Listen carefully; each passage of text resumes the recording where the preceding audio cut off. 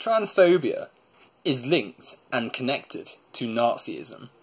Now, I'm sure when people hear this, they're going to scoff and moan and whinge and all these sort of reactions you expect when Nazism is brought up, because, you know, a lot of people are sort of in denial that Nazism is still a problem. But it's true, transphobia is a core part of Nazi ideology and beliefs about biology. Trans people were seen as Untermensch, along with lots of elements of society, because the Nazis held incorrect views about biology. They believed that men and women were the only things that existed, they believed that genitalia determined your gender and there couldn't be anything else, and they saw trans people and trans identities and different genders as degenerate, and consequently saw them as people who needed to be exterminated to make their masters.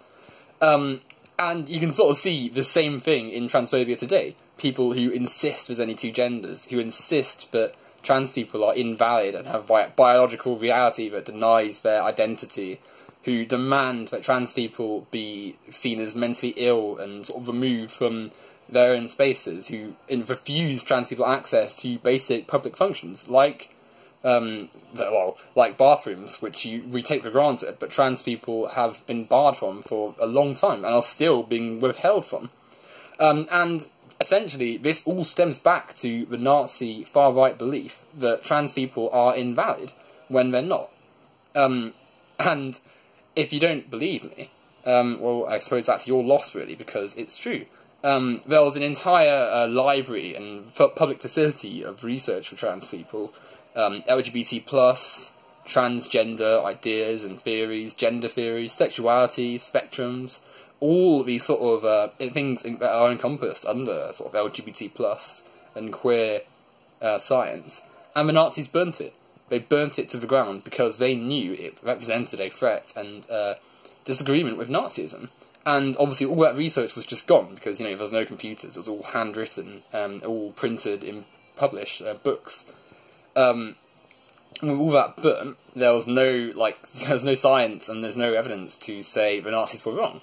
And consequently, you don't need to look hard to see that the Nazis abhorred trans people for the same reasons we see transphobes do today. You see people on Twitter and YouTube saying, oh, there's only two genders, trans people are medically ill, they're retarded and stuff. And it's all the same stuff the Nazis said. Literally, the same arguments the Nazis made in order to remove trans people from society. And I think that's what people need to realise, that their loathing and their hatred and their ignorance about trans people is the same ignorance that was done over a century ago, and which fuelled the Nazi hate machine towards trans people.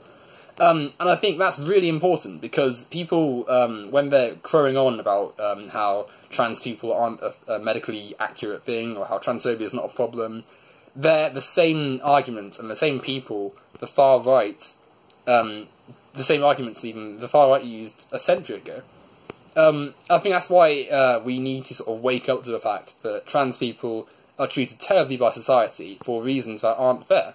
That trans people are valid, that trans women are women, trans men are men, non-binaries are valid, all identities are real and valid, and that we need to move on from the Nazi propaganda and the transphobic rhetoric that denies trans people a fair and equal place in society. And ultimately, it's just tedious seeing arguments that were pulled out of the Third Reich being repeated today. So really, transphobia and Nazism, they're quite linked. And transphobes who deny this are doing more to aid the far right than they realise. And if you're trans and watching this, you are beautiful. That's just a fact. Adios.